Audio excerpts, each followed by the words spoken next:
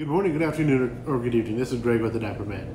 Today we're going to be smoking the Arturo Fuente King B.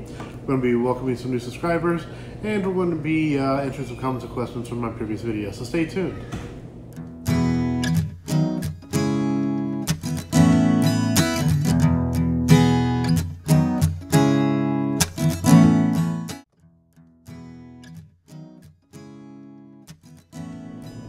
No new subscribers this week, so I'm going to ask that if you know anybody that would like our channel or like cigar reviews, whiskey reviews, beard products, and beard reviews, go ahead and forward them our channel and go ahead and have them subscribe and hit the little bell notification. That way they'll get notified when I post a new video.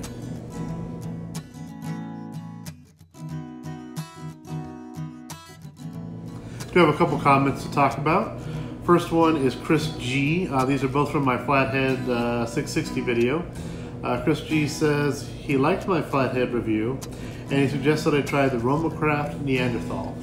Chris, thank you for that recommendation. Actually, I'm buying a couple online since I can't get them from my local tobacconist, and I'm going to do a review on those for you here as soon as they come in.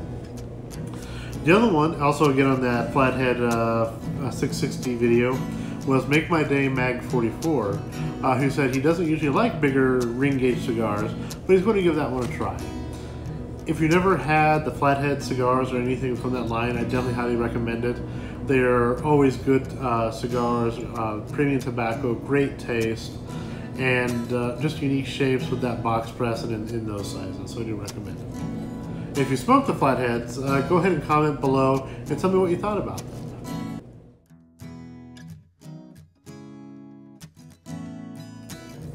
Okay, now it's time to smoke the Arturo Fuente Chateau Fuente King B.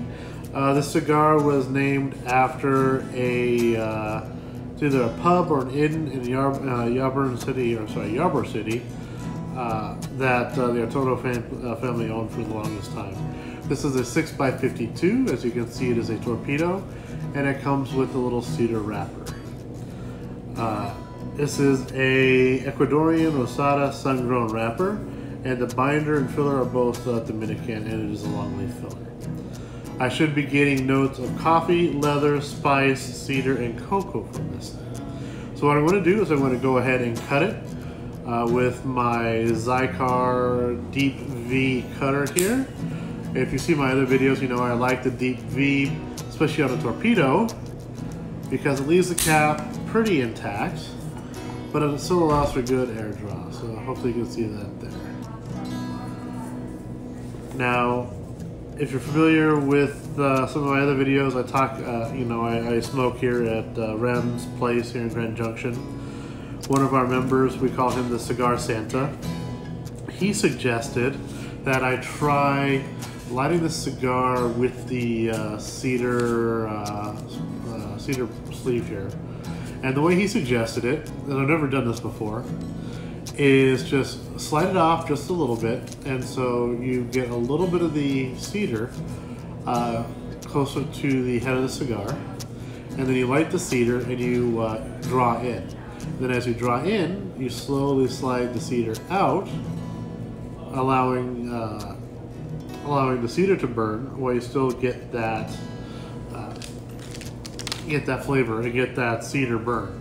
Again, I've never tried this before. I figure I will go ahead and try it now, and if all else fails, I will go ahead and just use my Vector lighter. So give me a second here. I've just moved my ashtray here in front of me, so that if I need to, I can just slip the cedar sleeve off, and I can just drop it right in there and we'll be fine. So it's a good draw, good test draw. Yeah. Getting some fruit on the test draw. Let's see. Supposed to be getting coffee, leather, spice, cedar, and cocoa. I can see the leather, I can see the cedar and cocoa. Yeah, but I'm not really getting any of the, I'm getting more of a fruity flavor than anything else. So let me go ahead and light this up. Again, I just have a 1/4 inch or less. kind of see it right there.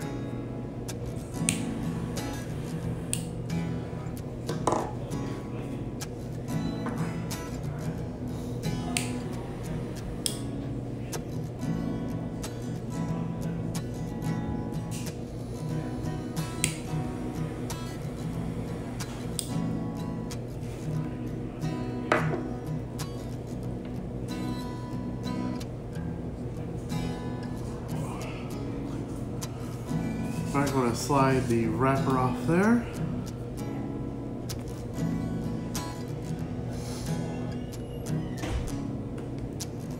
It's not a bad light. Interesting. And, sorry, I'm just going to put that out now. I'm going to blow through it like I do with all my other cigars.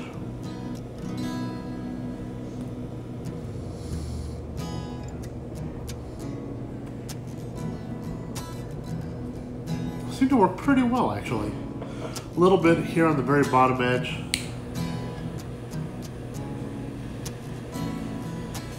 Actually, that seemed to work pretty well. So let me try to perfect that in the future.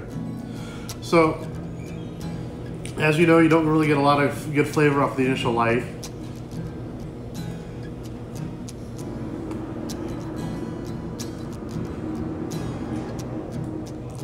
Right now it's the overwhelming note of cedar, which you would expect by lighting from the cedar sleeve. So I want to smoke into the first third here, and I will come back with a flavor profile update, and I will come back with a construction update, and we'll see how everything goes. So stay tuned for the first third.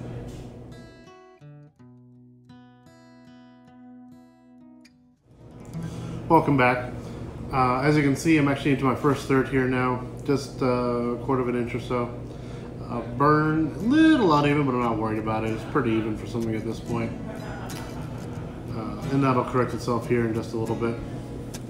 I do want to actually talk about a little bit about the cigar again. It's the Arturo Fuente, a Chateau Fuente, King B. It's a 6x52 Torpedo. It's the Ecuadorian Rosado sun-grown wrapper with Dominican and binder and filler. I couldn't remember if I'd actually said all that before, so I just wanted to make sure that I actually said it now. Now that I'm actually into the first third, I am getting a lot of the spice and a lot of the cedar. You know, that hits you up front and hits you on the retrohale.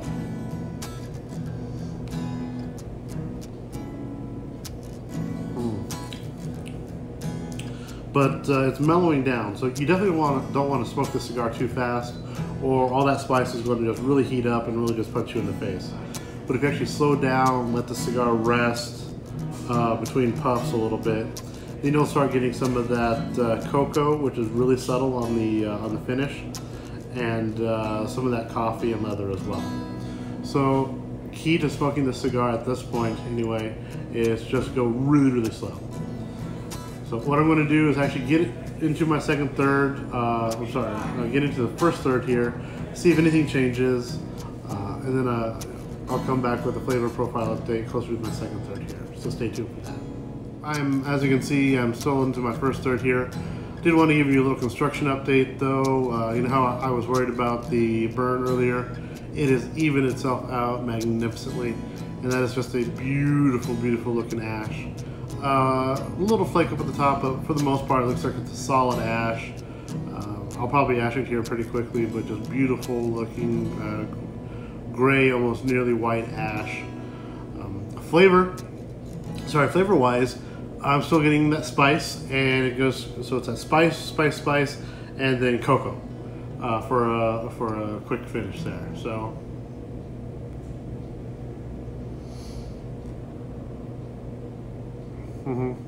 Spice, then little spice starts to fade, then straight into the cocoa. So not getting into that coffee yet, not getting into that leather yet. Maybe on the long finish, maybe get a little bit of that leather, but it's just a hint. So I'm actually going to smoke it in my second third. I'm going to ash this, and just so you know, the cap is still intact perfectly, and just no mouse holes, no tunneling, no canoeing, nothing, no runners. This thing is just beautifully well constructed.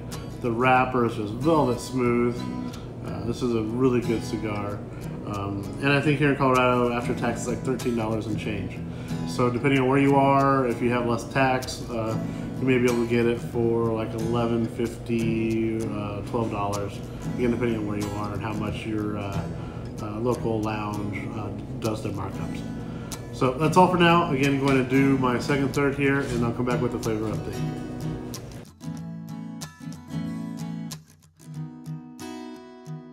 So I'm into my second third here. As you can see, burn is still extremely even. No mouse holes, no canoeing, no tunneling, no running, none of that other, stuff that you don't like to see on your cigar. Oops. The cap still intact, which is again why I like that deep V, especially on a Torpedo. The cap stays, it gives you a nice good shape there, and stays intact throughout the smoke. It's not tarring up at all, as you can see. Hopefully you can see that. Again, the ash is a beautiful color there. Taste-wise,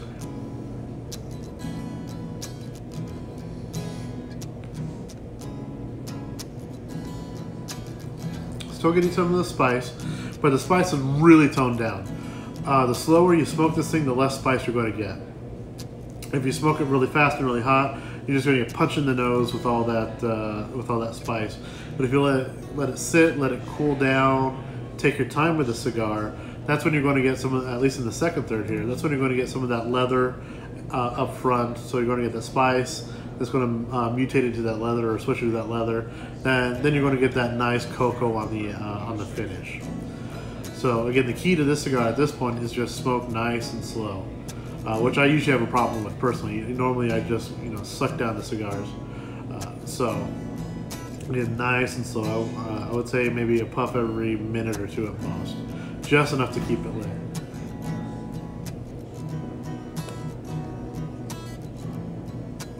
Yep, just lots of leather, cocoa on the finish, and just a little bit of spice up front. So I'm actually going to finish my second third here. I'll come back when I'm actually pretty close to the band, right around here, and then I'll give you that final third impression. Again, construction update, flavor profile update, cap, and then we'll close out the video. But so far, first third is really spicy. Second third seems to be a lot less spice, but more leather and cocoa. Maybe I'll get some coffee in there a little bit, but for now, not getting any of that coffee. So stay tuned for the final third here, and we'll close out the video. So stay tuned.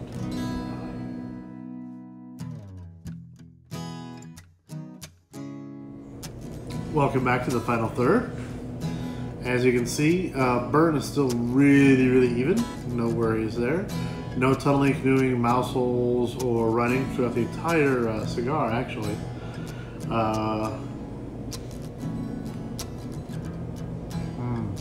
Love the taste of this cigar. Cap is still intact, hasn't tarred up at all. Love that deep V cut. If you've never actually really taken a look at the band on one of these, the band is just beautiful. I'll take a close-up picture for you later. But just beautiful gold, red, and black band. Let's do a final flavor update. Blow up the cigar just a little bit.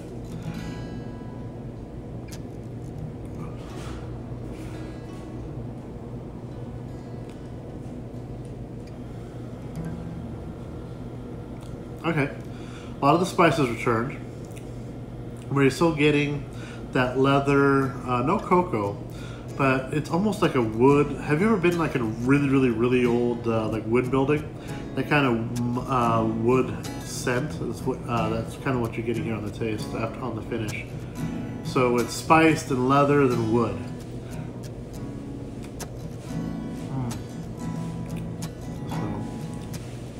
That's going to wrap it up for the cigar review. I would actually recommend the cigar. I give this cigar a good A.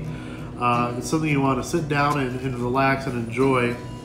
So it's not one that you would probably smoke on the golf course or running around mowing the yard or working in the garden. For me, at least anyway, you want to just sit, relax, and smoke a cigar.